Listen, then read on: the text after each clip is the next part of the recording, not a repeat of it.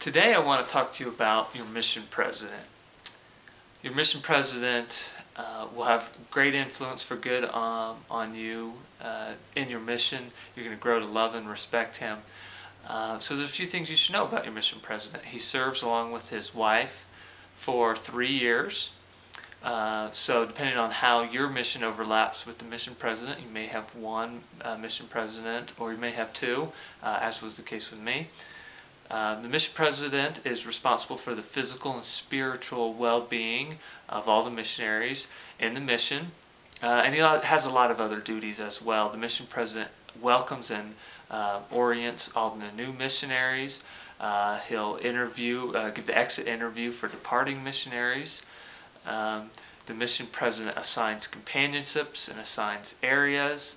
He travels to zone conferences to train missionaries and to do additional interviews, and a lot of other things.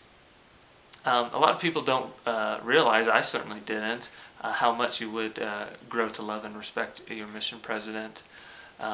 Elder Quentin L. Cook of the Quorum of the 12 said that it's one of the greatest blessings of being a missionary is to be able to work with and grow and learn from a mission president who was called of God. I'd like to tell you about my first couple of meetings with my mission president in Argentina.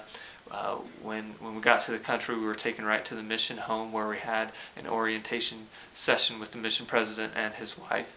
And then we had a one-on-one interview, each of the new missionaries did, with the mission president. President Coburn was my mission president's name. He told me some things that stuck with me in that interview, that he felt really inspired to put me with my companion, who was Elder Luesner, and also felt very inspired with regard to the area where I was assigned to work, and that was a city called Paraná. So it was about a month later before I saw the mission president again. It was at a zone conference, and of course I had an interview, as is always the case along with zone conferences. So during my first month in the mission, I had some disagreements with my senior companion, and I had mentioned that in my letters to the mission president, and I assume my companion did as well. When I got into the interview with President Coburn, he bajó la caña, is what they say in Argentina. He dropped the hammer on me.